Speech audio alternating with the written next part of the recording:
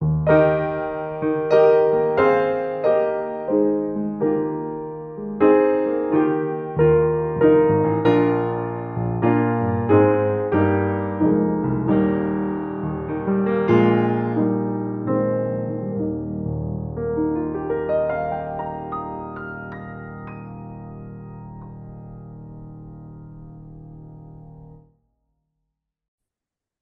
morning, and we'll now go to the last chapter of Mark, chapter 16, and we will be seeing here the resurrection of the Lord Jesus Christ. And I will be reading Mark chapter 16, verses 1 to 8 for today. When the Sabbath was past, Mary Magdalene, Mary, the mother of James and Salome, bought spices so that they might go and anoint him. And very early, on the first day of the week, when the sun had risen, they went to the tomb, and they were saying to one another, "Who will roll away the stone for us from the entrance of the tomb?" And looking up, they saw that the stone had been rolled back. It was very large. And entering the tomb, they saw a young man sitting on the right side, dressed in a white robe. And they were alarmed. And he said to them, "Do not be alarmed. You seek Jesus of Nazareth, who was crucified. He has risen. He is not here. See the place where they laid him. But go, tell his disciples and Peter that he is going before you to Galilee. There you will see him just as he has told you." And they went out and fled from the tomb, for trembling and an astonishment had seized them.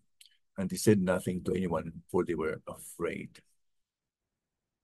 Now, this is a story about Jesus who rose from the dead, and he was not there anymore. He's risen. Mary Magdalene, Mary, the mother of James, and Salome are here at the tomb in order to add the fragrance Nicodemus used for Jesus' body. Nicodemus had brought 75 pounds of myrrh and aloes earlier to anoint or to use to Jesus' body. And let's recall that the disciples and the women supported Jesus' ministry. We see this in Luke chapter 8, verse 1 to 3. He followed him from Galilee to the Mount of Olives for the Passover. And even here, during the time of the resurrection until the time of his burial. They came to the tomb when the light would have just started to creep into the sky. It could be around 5 o'clock in the morning and be fully above the horizon at around 6:30 in the morning.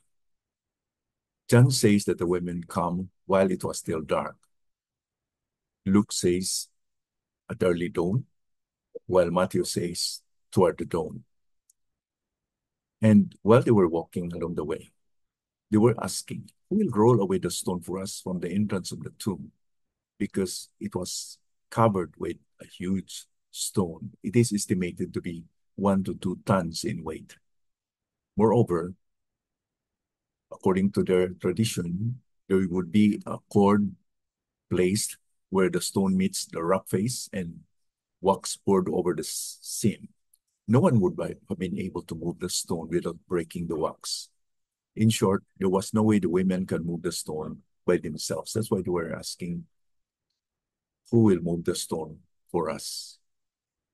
Before the women arrived, let's remember that the night that he was buried, Pilate sealed the stone and he set guards so that Jesus' followers cannot disturb the scene.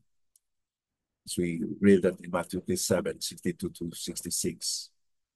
When an angel came down and rolled away the stone, the guards froze or fainted in terror. And after the women leave, the guards go to the chief priest or after the guards left, the women went to the disciples in order to report what happened to the body. Also, the guards left and reported to the chief priest, and the chief priest bribed them to say that they fell asleep and the disciples stole Jesus' body. So there was this rumor that the disciples stole the dead body of the Lord Jesus Christ.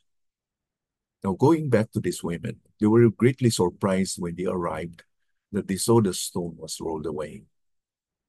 Why? Because it was the angel who moved it for them to see, to get inside the tomb.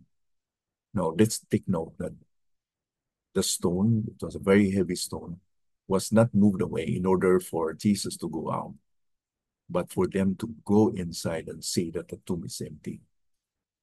They saw there an angel dressed in white robe, and they were alarmed. In the other accounts, like in the book of John, there were two angels. And this angel here told them not to fear. Jesus is risen, and they are to meet him in Galilee. And they have to tell Jesus, the disciples right away. They went out and fled from the tomb, and they were trembling and astonished. And they said nothing to anyone, for they were afraid. Now we ask this question, why is it that these are the reactions of the women? Why is it that they were afraid?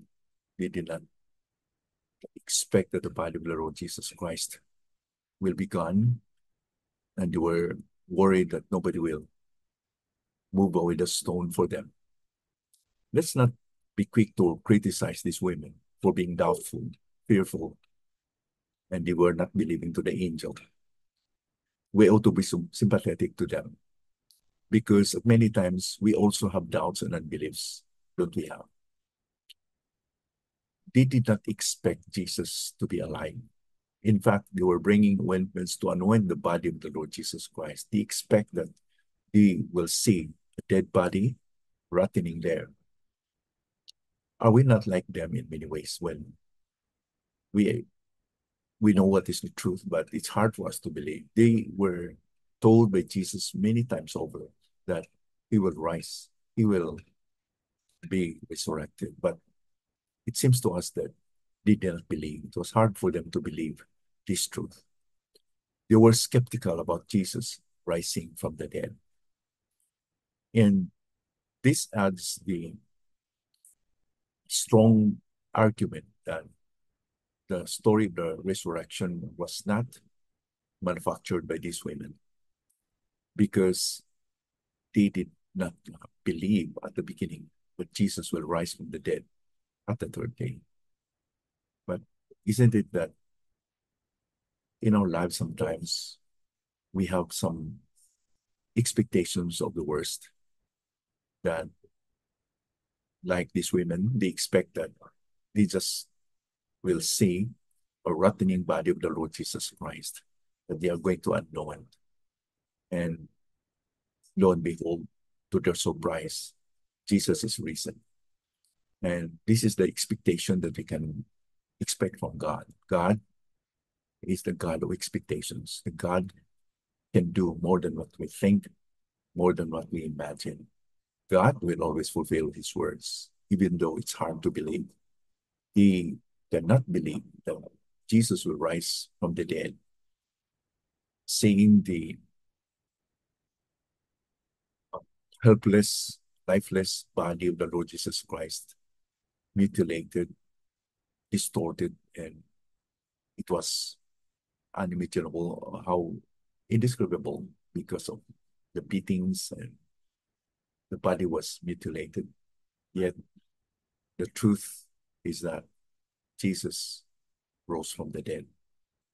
His body was changed into a glorified body, and that's the news that we have as believers. We have a living the Lord and Savior, the Lord Jesus Christ. The Lord Jesus Christ did not remain in the grave. So let's be encouraged today. Today, every day, we have to think and believe that our God is alive. He is in heaven right now. He's going to come again and promise to receive us unto himself, that we will be with him forever. And let's continue to think and trust that we see that the tomb is empty. Yes, the tomb is empty. The Lord Jesus Christ did not stay there. Let us pray. Thank you, Lord, for this morning, that we have this wonderful time of your word. I pray that you will continue to remind us that We have a living hope because our God is alive. He did not remain in the grave. He did not remain at the cross. Jesus conquered sin, death, and hell, and that He's coming again in order to receive us unto Himself. Lord, thank you for this truth. And thank you that we are reminded once again, Lord. We are so grateful to be reminded this morning about the resurrection of the Lord Jesus Christ. Help us that you will transform our sadness, our worries, our doubts and unbeliefs into faith, Lord, as you did to these women.